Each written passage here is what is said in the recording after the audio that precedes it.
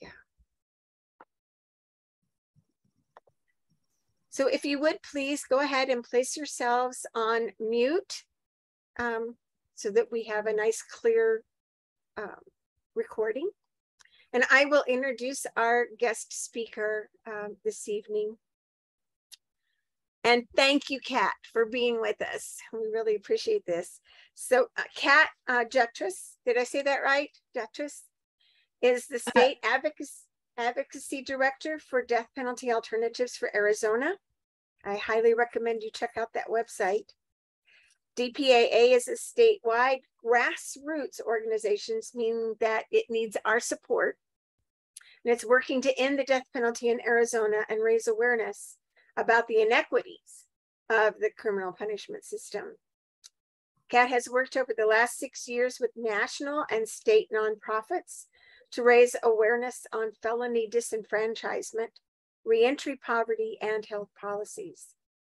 She is passionate about rehabilitation outside the punishment system and working toward prevention of continued recidivism through restorative justice practices and policies, which we'll hear more about at the end of this month. So this ties right in with that. So Kat, welcome. Thank you so much for being with us. And I am going to spotlight you and turn this over to you. Thank you so much, Kim. And it is so nice to see some familiar faces here and many new faces. So I really appreciate the introduction. I'll give you a little bit more background about myself. And I really hope that we can make this an interactive presentation.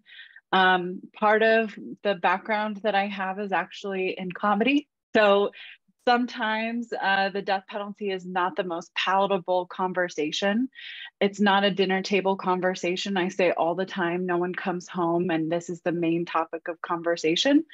And I think we have to find ways of having difficult conversations with our friends, our family, people within our circle who are most willing and receptive to take information from people that they know. So some of tonight's presentation, I hope, will give you some things to think about, but also information to share with people that you know who may not have this at the top of their, their to-do list or things that they have going on. I know for a really long period of time, this subject matter really wasn't on anyone's mind because we didn't have the death penalty in Arizona active for almost 8 years. So unfortunately this year, things drastically and radically changed once executions started again. And I want to give a brief history, some of the things that we're working on as an organization, and then ways to get involved, campaigns that we're working on, and just know that this is not an individual can change this entire situation in Arizona. It took a long time for the system and the punishment system to get this bad and be so reactive. It's going to take a while to change it, but making incremental changes in the ways that we can to the populations who most need help is the best start. I am formerly incarcerated. I share this openly because I think it's important that, one, people know that people like me are wanted and needed in this space, because I know firsthand what it looks like inside of Perryville. I've been to several of the male facilities. I talk to people on death row regularly. This is very personal to me, not because I was on death row, but I was maybe 200 yards from somebody who will never leave that yard. For me, it was about 12 years, and I think about it every day, as do many people who have an incarceration background do, but because it's so traumatic. But my experience and the stories that I heard compelled me to get into this work and to advocate for people who I shared lunch with. And I know that the conditions inside are awful, but for the death penalty specifically, it is the ultimate punishment that, if we get it wrong, is irreversible. For life sentences, for wrongful convictions, there's time, there's plenty of time, unfortunately, to look at things again. But when it comes to this, it's, if we get it wrong, there is no go back, do over, and it's something that ultimately creates more victims to a already kind of tragic situation. I'm going to share my screen and hopefully it will work. Okay. I can't tell if people can see my screen. Kim, can you? Okay, I saw a thumbs up.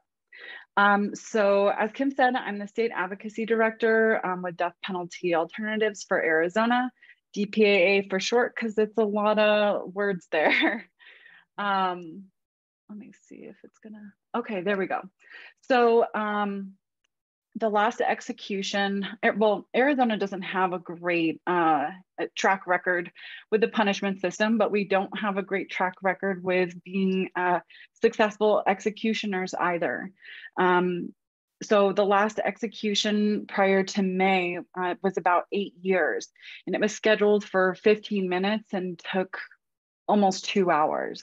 And I talked to one of the attorneys who witnessed this, and the testimony, his personal testimony was something I wish every single person who had doubts about the death penalty could hear, because it changed him fundamentally, like it did Jimmy Jenkins. Once you see something like that, it changes you.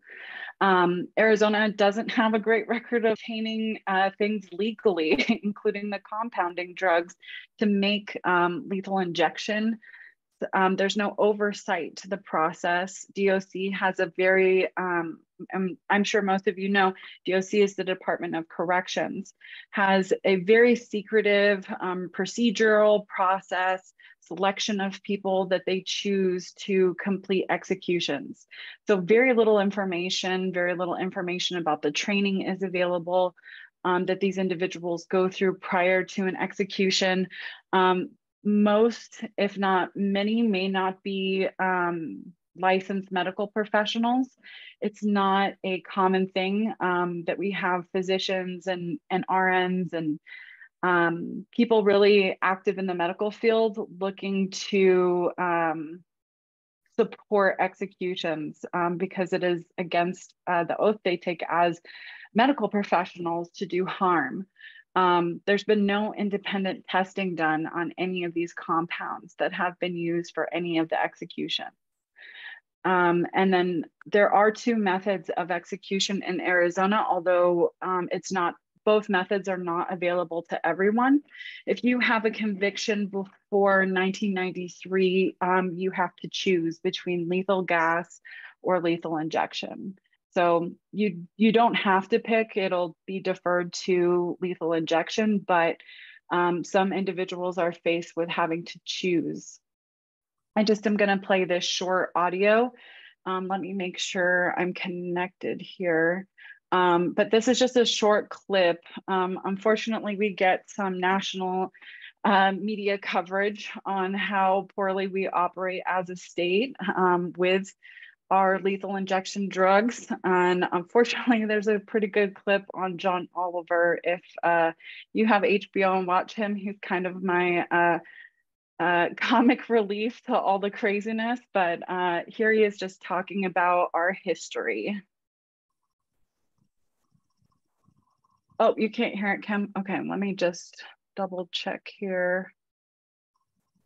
Sorry about that.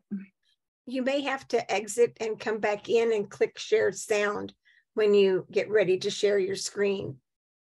Oh, I got it. I think I got it. Okay, let's see if this works.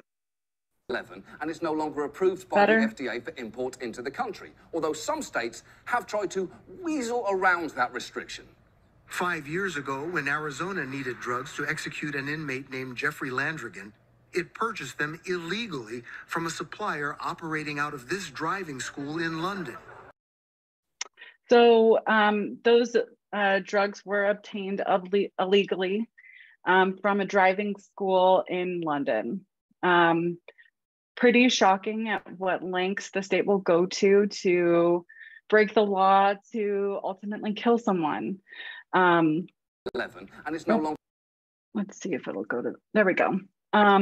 One of the other things we do at DPAA is take a look at the disproportionate demographic or populations that are really affected by the punishment system and incarceration.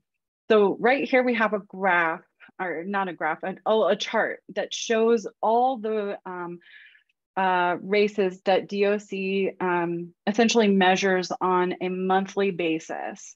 At the bottom of this green and the darker green, you'll see what those statistics are by the census, by population.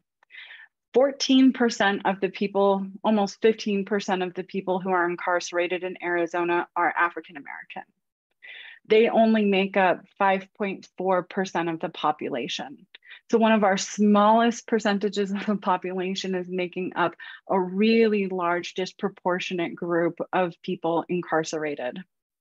You can see also that Indigenous people are also highly incarcerated. Also, Hispanic or Latinx groups are also highly incarcerated. Not as much as just disproportionately as African American people are, but this is a problem when we're looking at the numbers of what our population is comprised of. And you see the exact same thing when you look at our death row demographics. These are shocking numbers for me to see, particularly because I know that I've just seen so many studies done across the country on what numbers are supposed to look like. And unfortunately, we are very much part of the trend of racial discrimination that goes on inside the punishment system, but particularly for the death row population. We have 111 people on death row. While that doesn't seem like an astronomical number, there are quite a few states that have less than 20, less than 50. I'd say there are probably only maybe 10 states, I don't know the exact number off the top of my head, that have such a high number as we do. On top of that, when you're looking at this, I know it's a little hard to visualize here, but I'll go to the next slide. You can see what this actually looks like in a graph in our death row population. So disproportionate, again, African American, Hispanic, and Native, much to a lesser degree, but Black and Hispanic demographic populations here are disproportionately impacted by death row incarceration. It's approximately about 43% of the death row population are people of color. And we know just from national statistics, people who end up on death row, it absolutely matters what race their victim was. Individuals who are not people of color have a much lower rate of death row sentences than those who have victims who are white. So this is something that you see across the country as a problem, but it is one of the things that we can change here in Arizona. But it's important to know what our demographics look like, to know who we're advocating for, what challenges may have happened that are systemic problems, poverty, inequities in education, inability to get out of a space that you may just be geographically stuck in due to poverty, that has higher crime statistics. These are really important things to think about as we kind of work through how do we reduce the amount of people who are on death row? How do we advocate better for people who are turning over and going back into the population? Because most of the individuals on death row, it was not their first time in prison or their first encounter with the punishment system. There's a few rare ones, but most individuals had previous encounters before they got here. It wasn't 0 to 100. And there's a pipeline that happens, the more turnover of recidivism, the higher chances you are to commit a crime that is going to get you here. But also it's going to hurt the chances when you go to sentencing, because now you have this long kind of trail behind you of crime that doesn't mitigate your circumstances. So to talk a little bit about who isn't going to be on death row right now. In 2002, the Supreme Court ruled that those who are declared mentally incompetent, so this would be more related to like IQ. It has nothing to do with mental illness at this point. It's solely related to like IQ testing, which depending on the tester, time of day, circumstances in which this goes on, this can be sometimes a challenging thing for defense attorneys to deal with. And there are several people on death row who order between a few points above what the numbers are that could potentially deter you from being on death row, but it's not enough. In 2005, they also made a ruling, the Supreme Court did, on offenders who are under the age of 18 should not be on death row. So if you're under 18 and you are mentally incompetent, as the state phrases it, or disabled, low IQ scoring, you will not hopefully have a consequence like this if there is if the crime is that severe. Let me see here. So I briefly talked about the two methods of execution and some of the problems, but one of the bigger problems that have come up in the last couple of court cases involving executions were the lethal injection drugs. The drug that's being used is called pentobarbital, and it doesn't have a great track record, for better lack of word. Will it do the job? Absolutely, but is it I'm sorry, I just saw a notification pop up there. Is it the most reliable drug? No, because one, human beings are administering these drugs.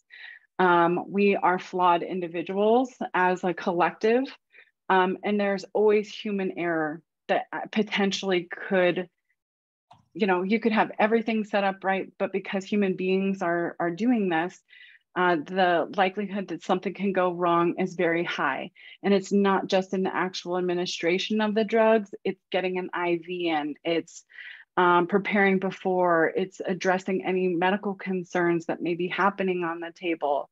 And oftentimes what you'll see in other states, unfortunately, those who have some type of medical emergency while an execution is happening are left on the table. Or in the very rare case, they are resuscitated and then taken to the hospital, put back in prison, and then rescheduled for another execution. So they will literally bring you back to kill you, and that's not enough. We've spent almost $2 million, the state has, on just procurement of lethal injection drugs. We don't know where these suppliers have come from. We don't know who's testing them. We don't know how they're being stored, kept. Everything is very, very secretive, and it's extremely difficult to get information out. There is a statute specifically designed on secrecy with lethal injection drugs. So as a taxpayer, looking at it from the perspective of where is my tax money going, a good chunk of it is going to the procurement of secret drugs to execute people.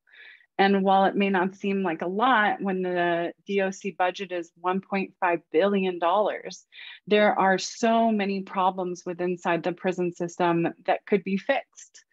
Mental health, the healthcare system, addressing better reentry programs sponsored by the state.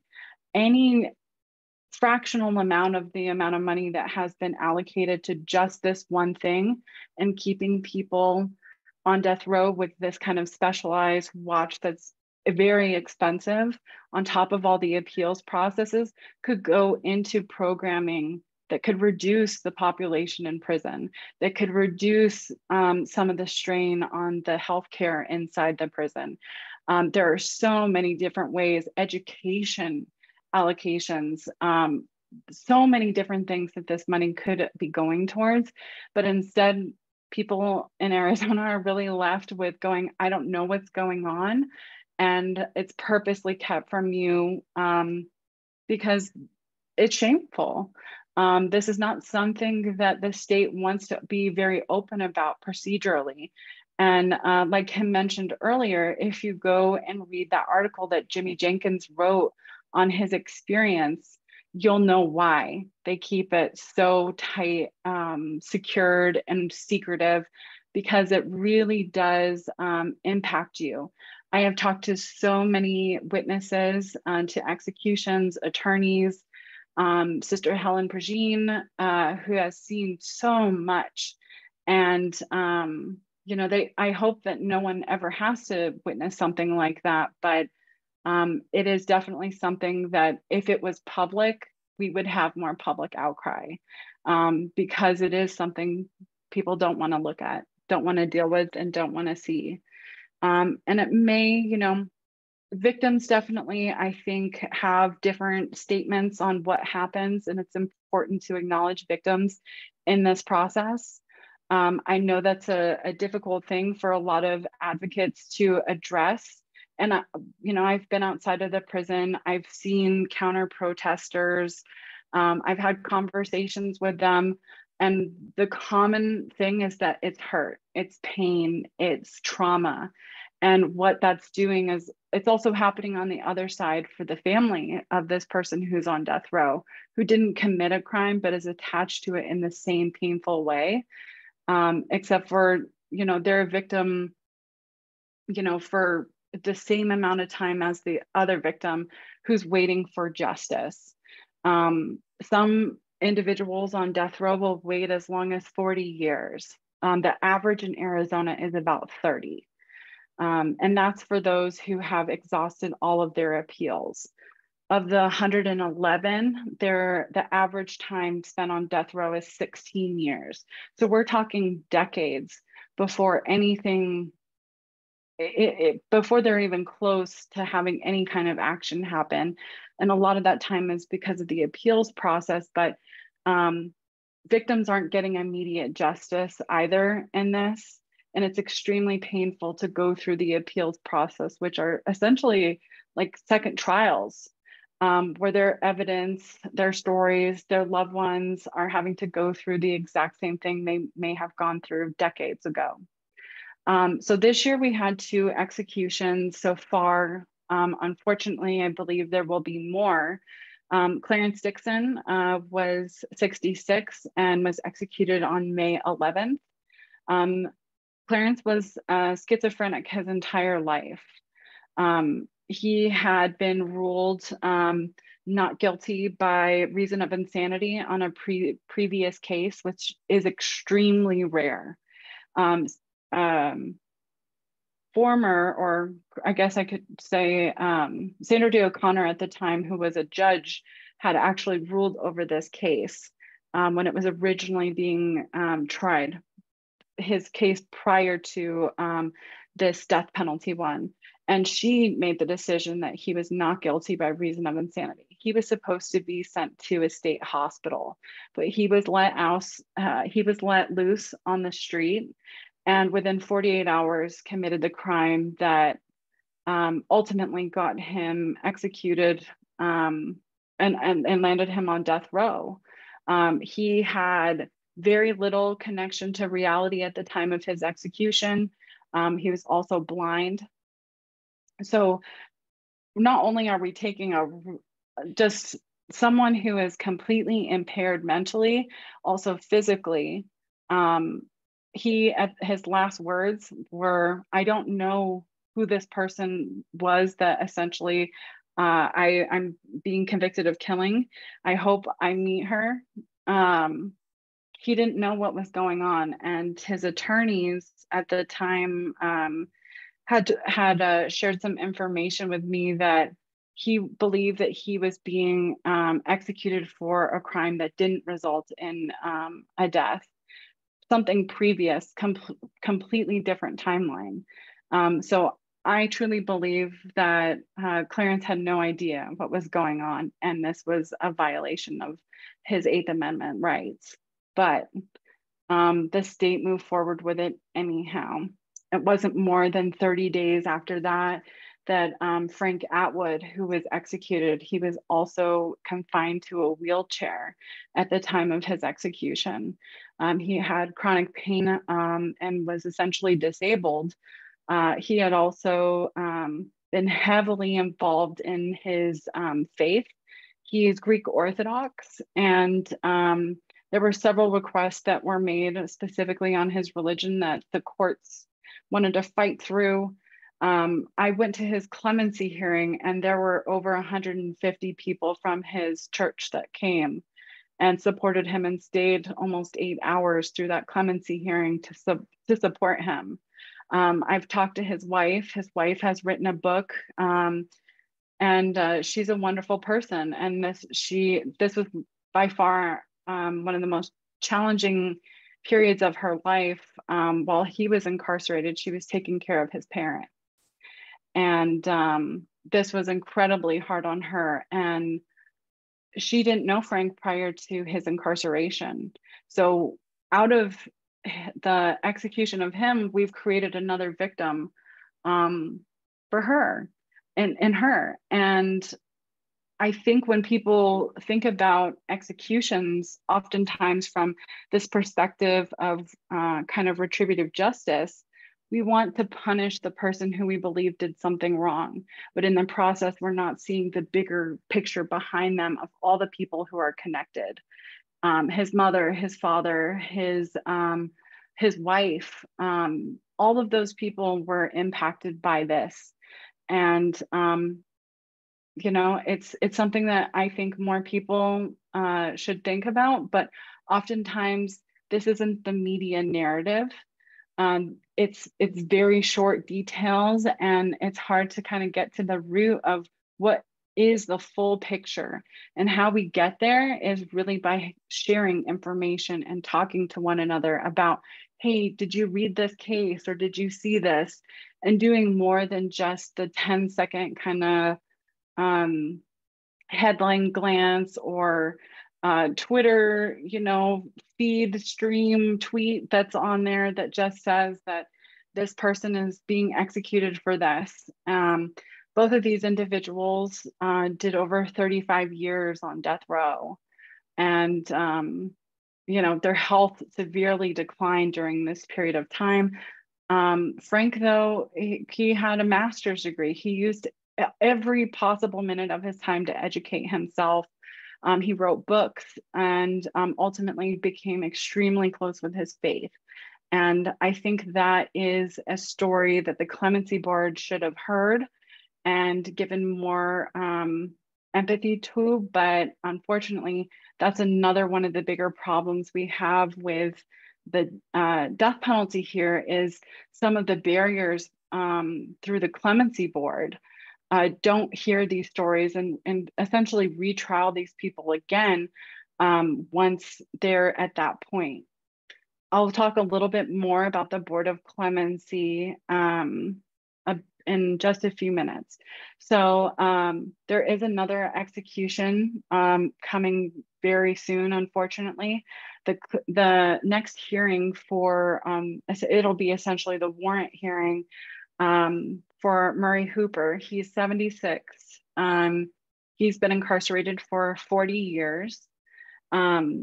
And I have talked to his pen pals from all over the world. Some of them have been communicating with him for upwards of 15 years.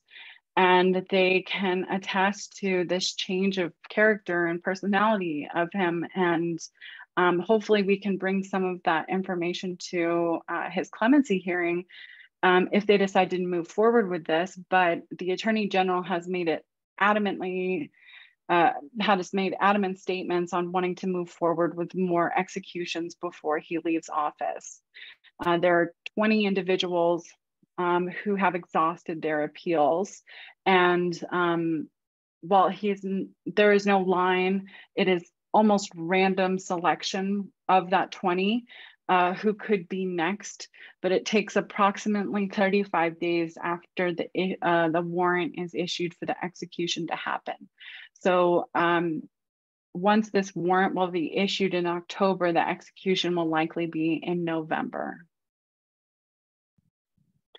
On top of the poor ability we have to do executions, we also have people who are on death row who are innocent. There is definitely a national movement around innocence with the Innocence Project. The Arizona Justice Project does a great job, but the last two exonerations that have been the most public are Ray Crone and Deborah Milkey. Deborah Milkey did almost 23 years on death row in Perryville, and she was innocent. She does speaking engagements very rarely, but she is someone who is, I think, one of the longest serving women on death row, but one of the few that has been exonerated. There are two other women on death row. One also is maintaining their innocence. But it's important to always think about the possibility of innocence, and always, what happens if we're wrong? What happens if we are wrong in this situation? And many individuals, including Frank Atwood, maintain their innocence the entirety of their life on death row. Never once did he change his belief of his personal innocence and of that crime. And it's important to know that DNA is sometimes the exonerating factor. And when crimes take place, which his did in 1983, there wasn't the science available. Ray Crone was exonerated by forensic evidence. And that is the only thing that was able to get him off of death row. He did almost 10 years. And these are people's lives. Deborah Milkey was also a victim. Her son was the victim who was murdered. The individual who was also convicted with her is also on death row. But she is also a victim. Her son was the one who was murdered. So not only did she do 23 years, wrongfully convicted for the murder of her son, but she also lost her son in this process and immediately went to the loss of her son to prison. I can't imagine the trauma that comes with that kind of just exhaustion of the system, but having to wait so long after that to really properly grieve outside of prison. But exonerations are also an important thing to think about. For me personally, it doesn't matter if 1 out of 100 are innocent. We don't know which one of that 100 are innocent. It's better to say, okay, let's not do it at all in case we're wrong, than it is to randomly choose. I personally am not of the belief that we should ever have that type of power over people to be able to pick and choose who lives and who dies. But even more important is to think about who are the people making these decisions. And that brings me back to the Board of Clemency. So the Board of Clemency right now has 4 people on it. These people are appointed by the governor.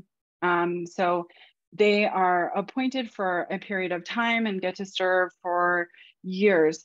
These are paid government employees. They work 40 hours. I don't think they work on Fridays, but they oversee the parole and clemency hearings. And every single person except for Mina Mendez is a former law enforcement. has a law enforcement background. Nina Mendez used to work at the Attorney General's office, so she's not very far from it, but these are people who have no true connections to impacted communities and people who are working in reentry, working to reduce recidivism, mental health experts, sociologists. These are former law enforcement individuals. And I have seen now 2 of the clemency hearings and read dozens of reports of how this board functions. I've gone to the governor's office with a group of other organizations to talk specifically about the composition of this board. And they do not operate under what they should for the, I don't think they understand what mercy is, but I think that having a diverse board means also having a board with different backgrounds, with different life experiences, people who can look at people outside of numbers and their background in the punishment system. So this board is extremely problematic. However, we do have an election coming up that could determine a different governor who could potentially appoint different people on this board that would allow us to essentially have a chance when someone goes to parole or have a chance when someone goes to clemency. So we have a campaign right now. It's regarding the Board of Executive Clemency. We're asking individuals to call Governor Ducey, leave a message, send an email, a tweet, whatever you would like, and let him know that this board needs to be more diversified. It needs to give people a chance at the opportunity for mercy, which is essentially what this board is designed to do when death penalty cases come forward, are heard. This board has so much power. The only way clemency is able to be granted is through this board. So the governor appoints these individuals. These individuals have to make a recommendation for clemency for the governor to be able to grant it. So if the governor, is given the opportunity to, then you can put more direct pressure on one person. But because the governor has never been given an opportunity for clemency because the board will not recommend it, he kind of can wash his hands and say, I didn't even have a chance, although he appointed these people. So it's important to know who is holding the power here. And while it's technically the governor can't make the recommendation until those board members agree to it. And you need essentially a consensus, but majority does rule. I only say you need a consensus because every single person on this board has voted this exact same way the last 2 clemency hearings. So if you can move one, you might be able to move the other 3. But if you have 3 of the 4, then you could get a recommendation. But at this point, there's very little chance and there hasn't been much success. There's been some studies done by the ACLU on how this board operates, and there are definitely some problems, racial disparities on how they grant parole. But we really need individuals to reach out to the governor and let him know to diversify this board. His representatives have said that he does want to fill it before he leaves office, that one vacancy. So we've talked a lot about the death penalty, and I'm very sorry, it's all very heavy information, but we can talk about some ways to prevent it. What can we do to slow this down? Because right now we're on a trajectory to keep on going until there is a change of representatives. So states like Kentucky and Ohio have pushed for bills to remove people with serious mental illness from death row or from the death penalty entirely, and they have passed successfully with bipartisan support. This type of bill potentially could have spared someone like Clarence Dixon, who had a lifelong mental illness, A condition like schizophrenia does not get better over time. On top of a disability, an SMI bill could have removed him, and it could potentially remove a huge group of people who suffer from mental illness from the ever being the option of them getting to death row. The other things, that's like a major legislative action.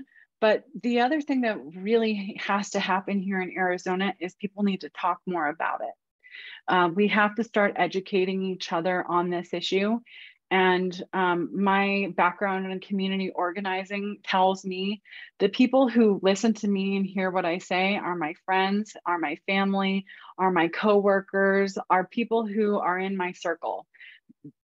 Statistics say that inner circle is more likely to believe information that's given to you.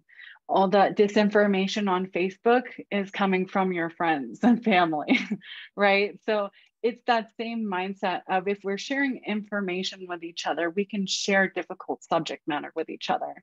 We can recommend books, documentaries, read this article. Have you thought about how you're voting? That type of conversation is what is going to be the biggest lift, is to get more people on board on abolition with the death penalty. We have to start having those conversations. We also are a grassroots organization. We need volunteers. We need people willing to come to representatives meetings with us to say, this is why I'm against the death penalty. I'm a constituent. We need people to help us table and network with other groups and connect us to people who need to hear this information. We need people to have difficult conversations. And I don't like politics. I worked in politics and I truly hate it, but I don't think of this issue as political. This is ethical. This is spiritual. This is a person-to-person conversation. It doesn't have to be down the political lines. This can be in one case at a time. And there are hundreds, if not thousands, of different cases out there to talk about, to spark conversation on. There's documentaries, there's all different kinds of things to start sharing information with. And we definitely have events coming up, speaking engagements happening, and then just different ways people can get involved. But we need y'all to share that information with your networks. The other thing I just want to briefly mention, because I know we're kind of hitting time, is the upcoming races and which ones are the most important. So, and which ones are directly impacting the death penalty in Arizona. So the governor, we know, makes the decisions on how to, or if they will grant clemency, but they can also put a moratorium on death penalty, on the death penalty. So they can stop it altogether today if they wanted to. We have two candidates for governor, Carrie Lake and Katie Hobbs. No matter where you stand politically, it's important to ask both candidates these questions. There's not going to be a debate. So this is a question that publicly probably wouldn't have gotten tons of attention, but they can be bombarded with it, with phone calls to their office, with Twitter messages, Facebook posts, whichever you'd like to do. But people need to start asking candidates these questions. I've gotten responses back from, oh my gosh, I just realized I forgot to put the names on the Attorney General, sorry. But you can ask these questions and you will get responses back from their campaign staff. For Attorney General, it's Chris Mays and Abraham Mahadith, I believe. And I know for a fact, I have a tweet response back from Abraham. He is not opposed to the death penalty. He wants to move forward with the death penalty. So these are, it's not public, but we have it on our Instagram page under our elections. So you can see how some of these candidates have responded. Chris Mays has not given a response. Julie Gunnagle is not for the death penalty. which is great news. And then Rachel Mitchell is for moving forward with death penalty sentences. So these are really pivotal roles that these representatives potentially could have in determining how many people are going to be on death row. That starts at the county attorney level. Whether to move forward with execution warrants, that happens with the attorney general. Once those execution warrants move forward, it goes to the Board of Clemency at the very end of the whole ordeal. And that Board of Clemency is put together by the governor. That governor makes the decision on clemency or putting moratoriums. These are the most powerful positions in Arizona. And while Pima County is also really important, Maricopa County has the majority of death penalty sentences in the state. We just have a higher population and a much higher budget. Geographically, depending on where you live, a death penalty sentence might be a lot more likely in Maricopa because of the funding. The exact same crime may happen in Greenlee or Pima or Pinal, but because of their budgets, they're not built to support long trials. So they will plead them down. And in Maricopa, there's no problem with the budget as far as capital case trials, except for we know the defense doesn't get an adequate budget to do it.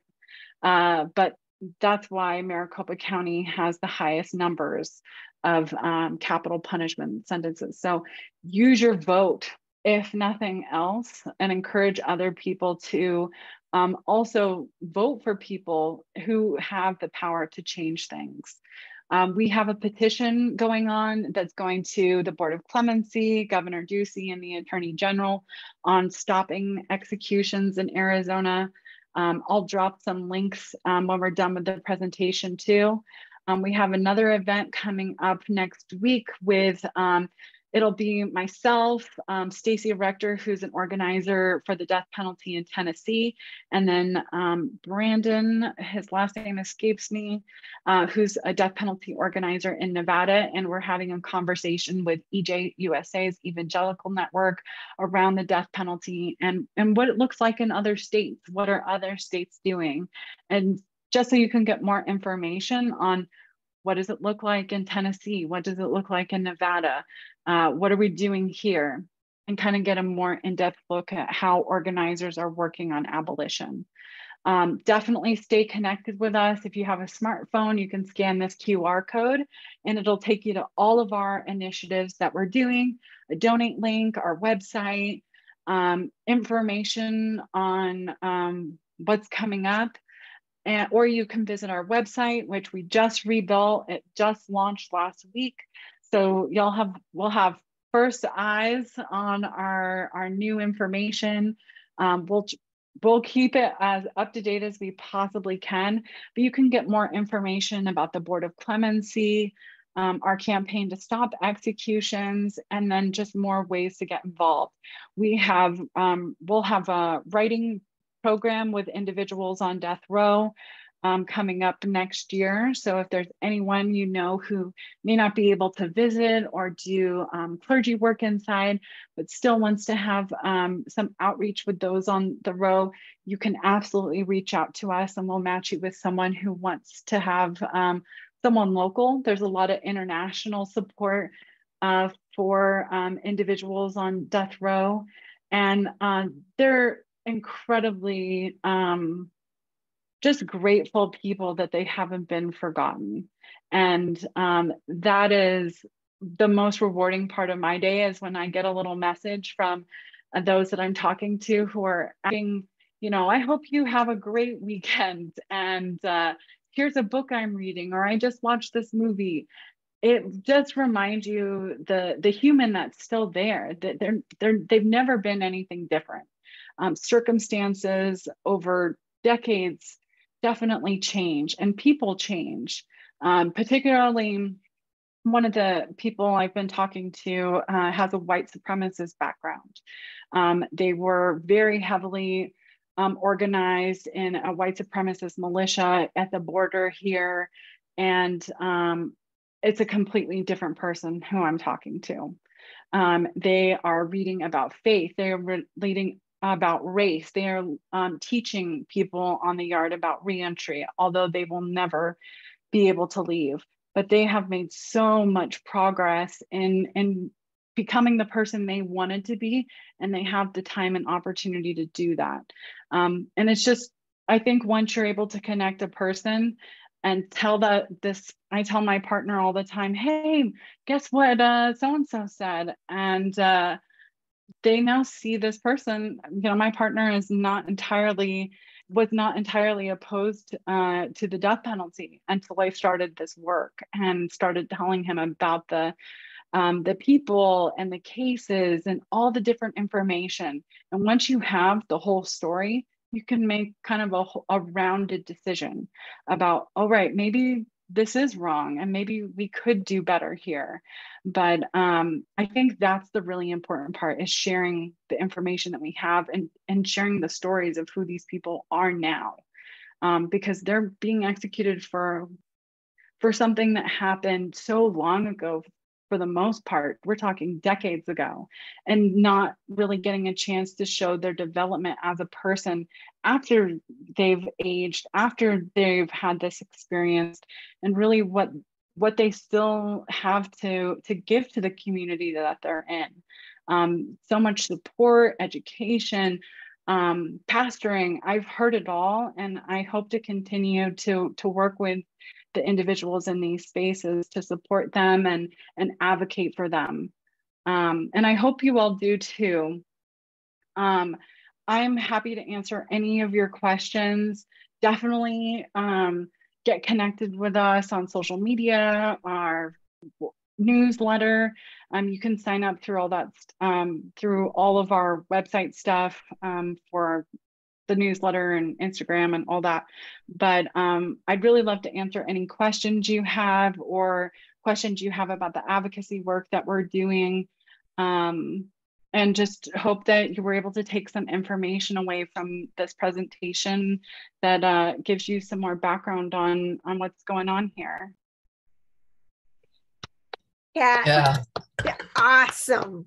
That was awesome. And I know a lot of this information, and you just made it more, just made it come to life for me. It was just, you added a level of realism from your deep involvement in this, that even though I knew some of what you were saying, I could feel it. And that was all the difference. So awesome. Talking with, or having you talk with us. And I'm looking forward to the questions. So I'm going to remove your spotlight so I can see people's raised hands. Feel free to raise a hand if you have a question or a comment for Kat, and don't be shy. Okay, we got Deacon Gay. Hi, Kat. It's Deacon Gabe from Bridges Reentry. I'm so happy to have the chance to hear your presentation this evening. My question is about the parole board, the clemency board, and I was really surprised to see the length of their service.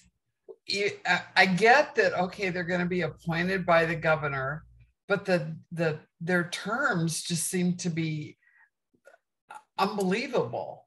So how is that set? Is that from legislation? Is that how would we go about changing that piece of it if we were to do that? Yeah, so it's definitely legislation. It can be changed, and there is quite a few attorneys who I've been talking to, most of which have been capital representation attorneys, who are really, I mean, they've gone in front of this board so many times. And if not representing death penalty clients, parole, and have had so many disappointing results. There are essentially two options. For terms, it has to go through the legislature, but that could take some time depending on the kind of political landscape that we're in. The next best thing is trying to find individuals who would be good fits for these roles. That's another area that after my meeting at the governor's office, they said, okay, well, who do you know? Who would want to be in these positions? And we have been working very hard, myself and a couple of other organizations, to try and source candidates, but it is difficult. To have diversity on this board at this point, we only have one vacancy. Once the governor does change hands, there could be potential, depending on who that governor is, there may be multiple vacancies.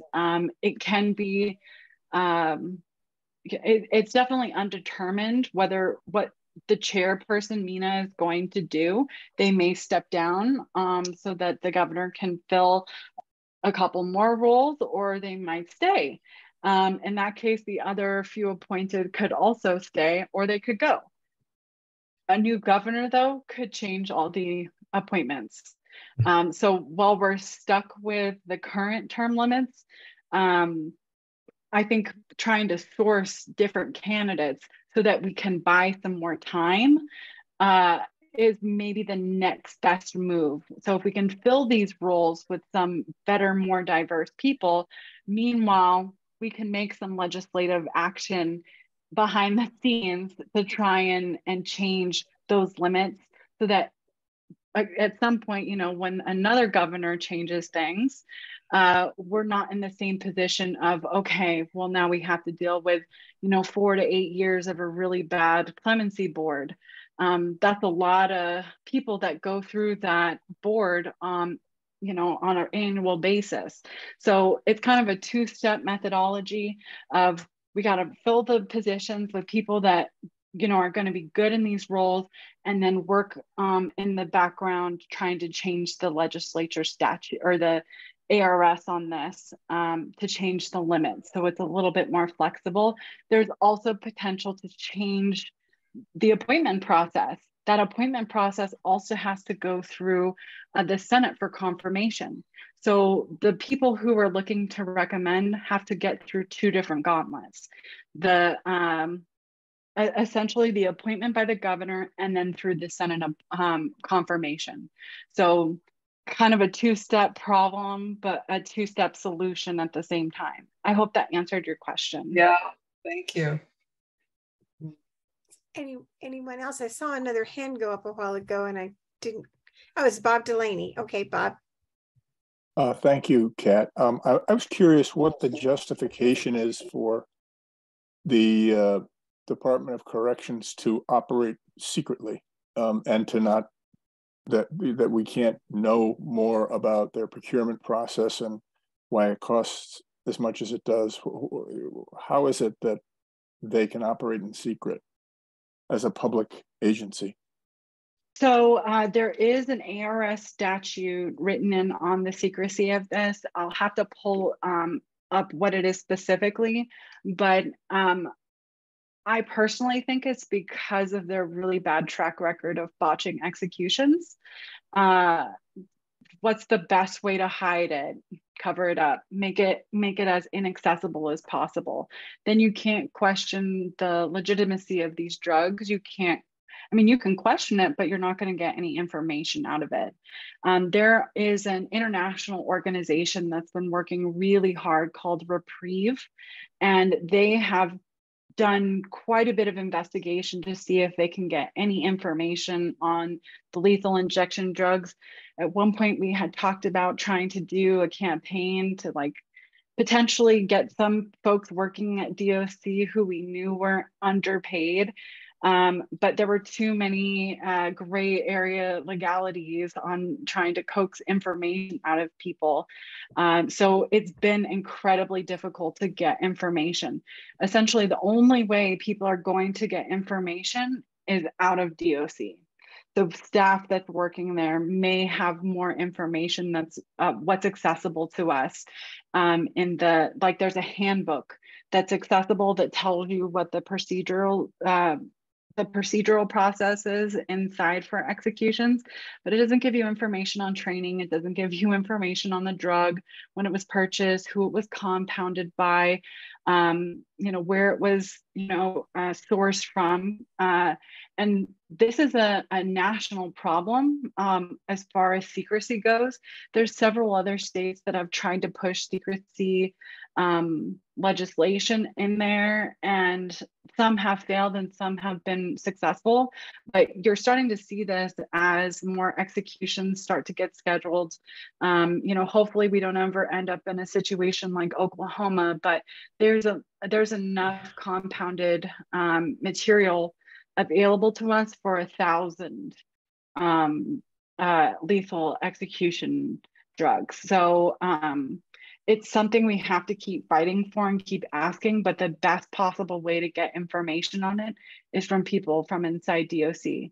The problem is getting that information from them, is very high risk. They can lose their jobs. There may be some legal consequences there. So it's going to have to be a whistleblower, someone who comes out with that information, unless we can get rid of that statute, which probably would be a really long fight that I know people are already fighting. But press contacts that you have inside the correctional facilities in Florence specifically, I believe they have a compounding room or place, because they were able to re-compound the lethal injection drugs for Clarence Dixon almost immediately when it came into question. So it has to be nearby, likely on site. There could be also a contractor who they may be working with to compound these drugs. So there's a bunch of different information sourcing options, but trying to find those people is definitely the hard part. But that's my 2 cents on why. And hopefully a fix is getting the information. Thank you. Any other questions?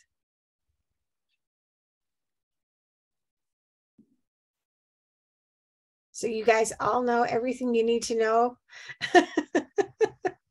Okay, Father Emmanuel has a question.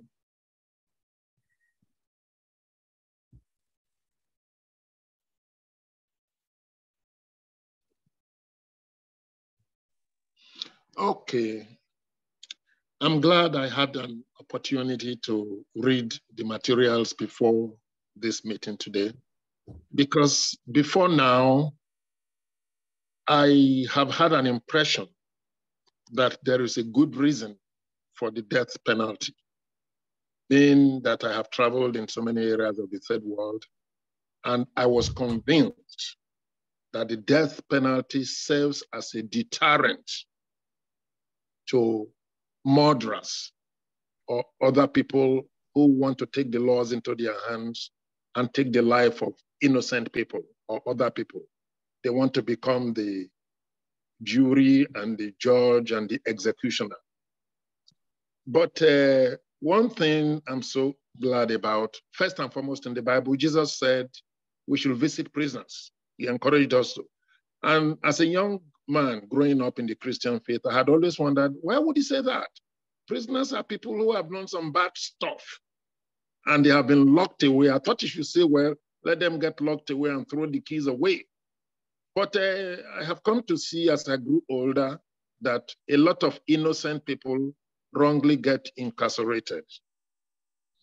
So apparently he must be making provision for people who hadn't done any wrong, but through some human error or wickedness or stuff, they get incarcerated. But then my catch-all reason for saying, oh, no more, maybe we don't have to have that, and I believe so today, is because from the advent of the DNA, I checked the Google before this meeting. It says 375 people have been cleared by DNA. When a jury of 12 people unanimously found them guilty, a jury of 12 people were convinced that these guys were guilty. But for the DNA, they got released. Thanks. I want to ask Kat or anybody else here who may want to contribute. Is there any proof really in the US, in the prison system? Maybe Reverend Gay, maybe Deacon Kim, also with Kat, can say that the death penalty really serves as a deterrent. That's not. Maybe if Kat, if you have interacted with people incarcerated who really committed this murder and they said, oh, I wish I did not do this. I regret this all my life. I wish I could do it all over again or something. Is there anybody, Kat or any of the other two of my ministers who want to say something about this? So what I can say from the conversations that I've had is, and just kind of the background information that I know is most people on death row didn't just go straight to death row. They had multiple different instances with law enforcement, maybe jail, maybe prison sentences. And it is, as someone who's been there and reoffended, it was not a deterrent to not go to prison. It was not a deterrent to not commit a crime of passion, to not commit, like it's just not. And there are national studies done, and I can send you some information that have been conducted to show that the death penalty is not a deterrent. Most people, when they're committing a crime, that's not the first thing they're thinking about. If it was, there would be a lot less crime, I'm sure. But also knowing that it takes 30, sometimes 40 years for a death sentence to be carried out, that doesn't deter people when they know that they can live another 30 to 40 years. Now, the conditions that they're having to live in are what I think deter them more. I have talked to individuals on death row who are not entirely against the death penalty.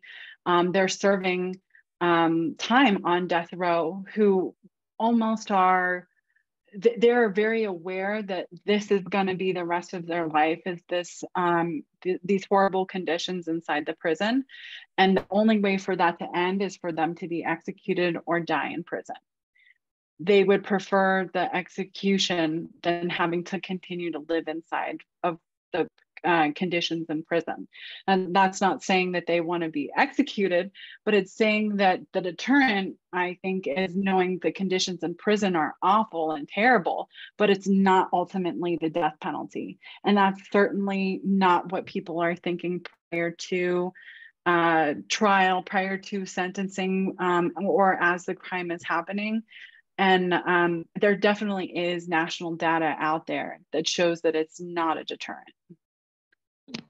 Yeah, and Emmanuel, on the DPAA website, there is a 30-minute video that actually gets into this in more detail about how it is not an effective deterrent to crime.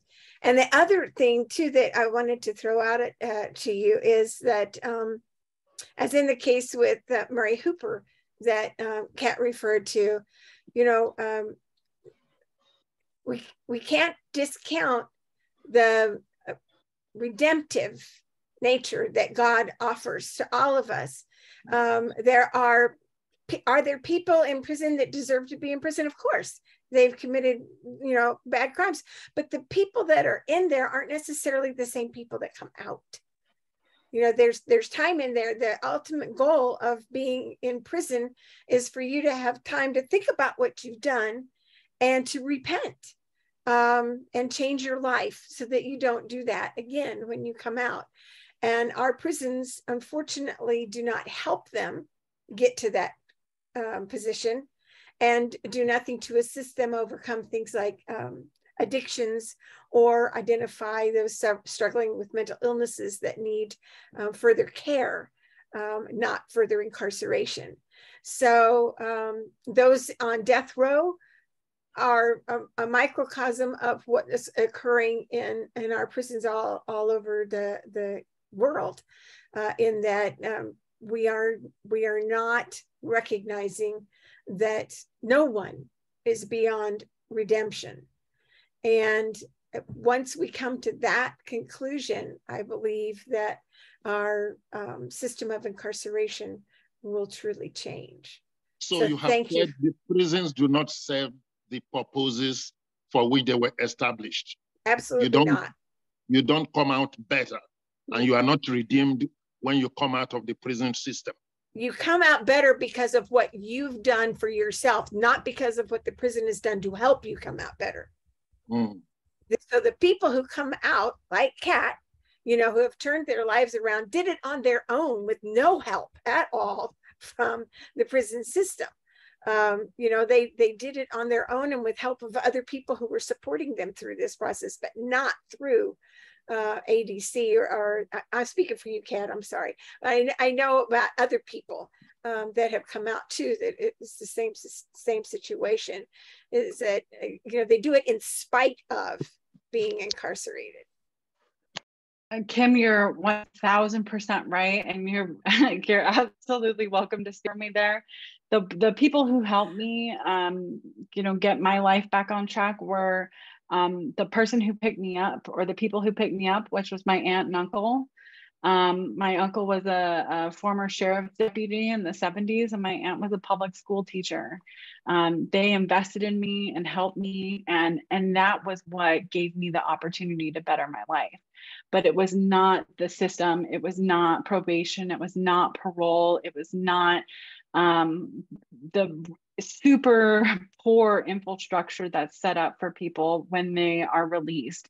And the one major bit of information I think that's also important to share is many of the people on death row were victims themselves in different capacities.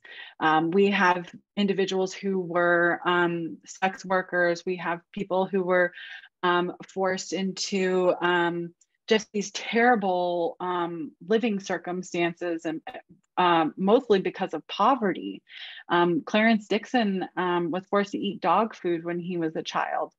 There are so many stories of neglect, abuse, and there was no infrastructure for them when they were victims to get the help they needed, the support they needed, the resources they needed to overcome that or heal from that trauma.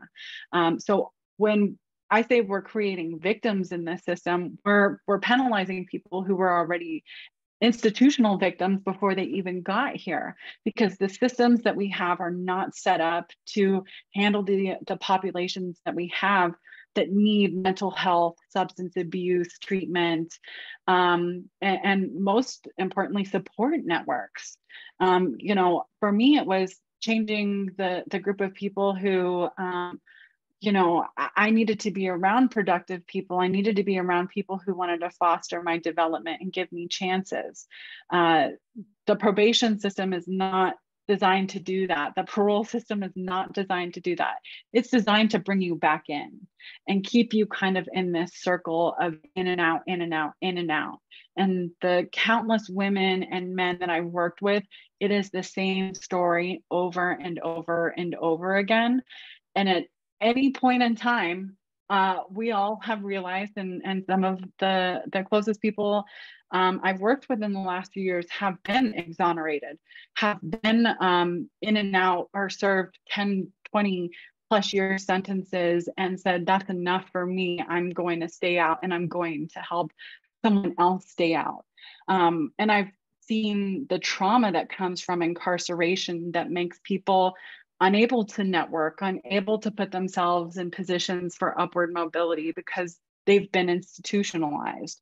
So when I think of, you know, the whole big problem of the system, it's looking at that initial pipeline of people before they even get to death row. How do we deter them from ever getting there? It's starting with reinvestment in community, starting with better housing, better education, better healthcare, better you know, support networks for people who are going through addiction and mental illness.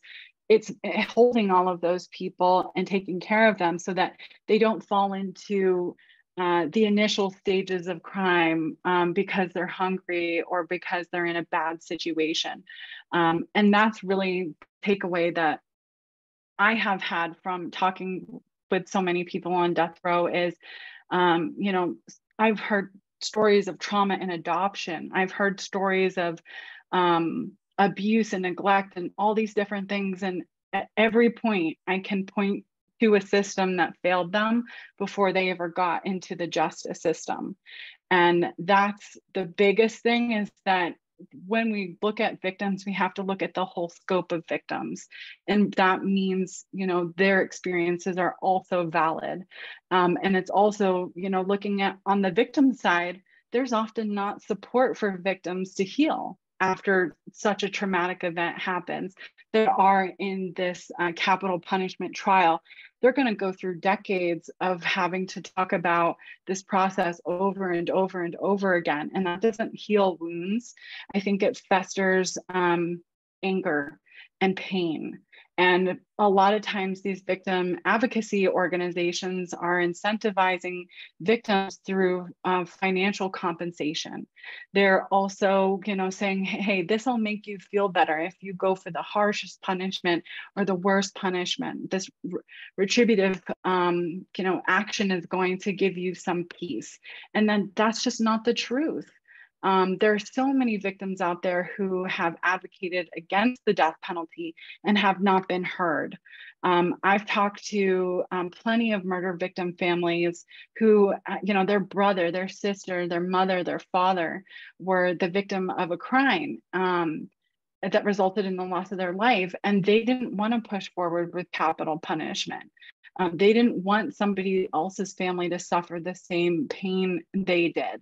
And sometimes they're not heard. And that's, you know, definitely something that isn't factored in, is that there are families who are victims who don't want this option. But, you know, once it's in the court's hands, you know, it's a much more difficult thing. But if you're looking at the restorative justice process and looking at how do we prevent these measures, it starts at the very beginning of that pipeline. It starts with, all right, let's try and problem solve these things before they get so bad. And this person's been in so many times that this is the last stop they make is death row.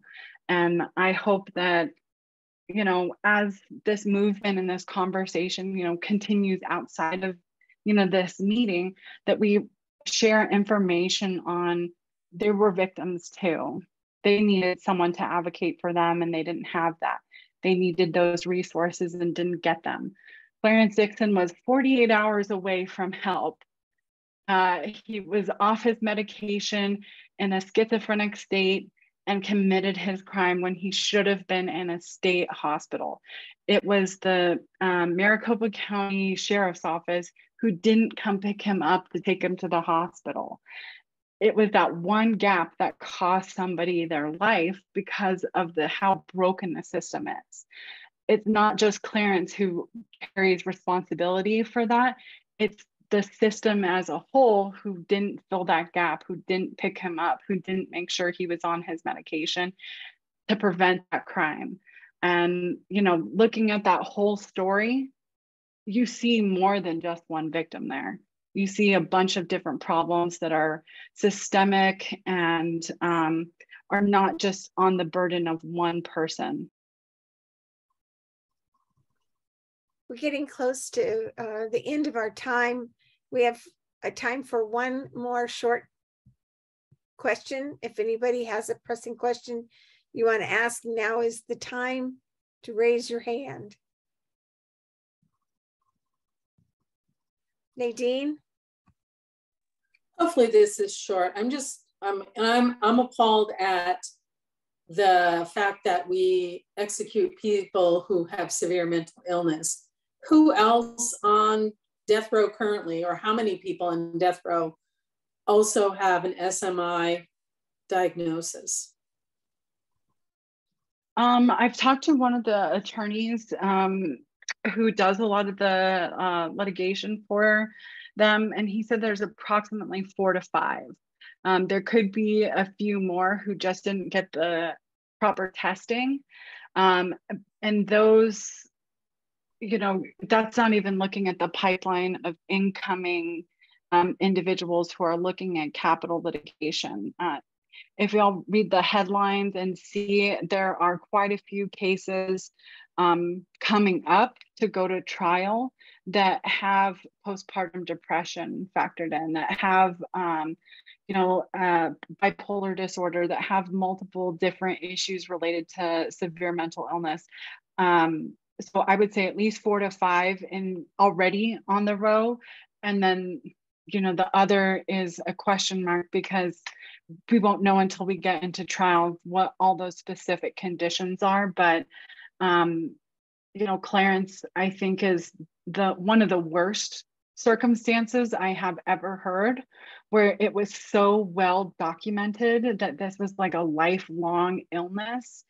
And on top of it, when he lost his sight, I personally believe that his condition worsened because he was unable to have any perceptions of what was actually going on visually due to the blindness.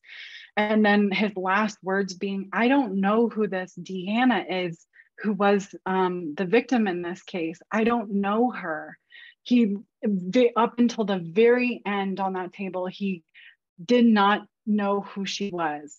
And to me, when you have such a separation of reality, that this is not someone that should have been executed. This is someone who should have been in a hospital for the last 40 years, who should have been given help.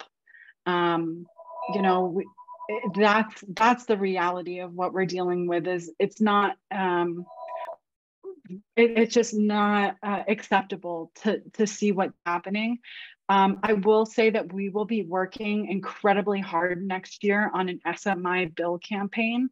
We're hoping to work with the mental health community, NAMI and COPA, and several other organizations I've reached out to start having bigger conversations around mental illness. This may spare, 4 to 5 people right now, but the capital litigation is going to go on indefinitely until we abolish the death penalty. So it could potentially prevent more people from ending up on the row and having to go through what Clarence did. So 4 or 5 people is huge when you think about the long term. If this is legislation, now we've saved and prevented more people from getting here. And the numbers for individuals on death row in Arizona, 257,000 individuals have a serious mental illness in this state, just in Arizona. Overall, that's 3.6% of the population. So if this SMI bill, if we're able to get it through the legislature and get it passed, any Arizonan who has an SMI designation would be safe. And not that it's an extremely high rate, but it's prevention. That's what I think the most important thing is that we're working on narrowing this pipeline to as little as we can get it until it's not needed anymore. It's not worth it. So definitely keep an eye out for our campaign next year, working on an SMI bill. We'll be really, really pushing it because I think it's possible, especially when you see states with similar political compositions like Kentucky and Ohio, who can get bipartisan support on this bill and it will pass. It's been successful there, and I'm working with the organizers in those states who have the expertise and got it done to build our own campaign similar to theirs to get that same bipartisan support and get it through. Thank you, Kat. And let's all give Kat a round of applause for an incredibly wonderful discussion and information that you provided. I'm so grateful to you for being here. And, I know Dan Petzmeyer, who founded the Death Penalty Alternatives of Arizona, and when he said, "Well, I've got this crackerjack person, you've got to have her come and talk," I thought, okay, Dan, whatever you say. And he was absolutely right. You did a wonderful job, and I'm so grateful that you had the time to be with us tonight. Before we close with a prayer, I have a special prayer from Sister Helen Prégine concerning the death penalty. So before we close, I just want to remind the Sacred Journey group that next week, Debbie, is that right? Debbie is going to be our guide into human trafficking. So that can be an interesting topic, and she'll have some things for us to look up and review before next week. And then the following week, we have a guest speaker, Attorney Kevin Heed, who is the founder of Restorative Justice for Arizona. And that's going to tie in with what Kat is talking about, ways to avoid incarceration altogether through restorative justice techniques. And it should be very interesting. So I hope that those of you who are guests today, like Nancy and Jean and Pat or Pam, that you guys will come back for more the end of the month. So if there's nothing else pressing, I'm going to close this with prayer, and then I will stop the recording. Let us pray. God of compassion, you let your rain fall on the just and the unjust. Expand and deepen our hearts so that we may love as you love, even those among us who have caused the greatest pain by taking a life. For there is in our land a great cry for vengeance as we fill up death rows and kill the killers in the name of justice, in the name of peace. Jesus, our brother, you suffered execution at the hands of the state, but you did not let hatred overcome you. Help us to reach out to victims of violence so that your enduring love may help heal. Holy Spirit of God, you strengthen us in the struggle for justice. Help us to work tirelessly for the abolition of state-sanctioned death and to renew our society in its very heart so that violence will be no more. Amen. Amen. Thank you all for joining us. Thank you, Kat, so much. Really appreciate all you had to share today. Good night, everybody. Good night.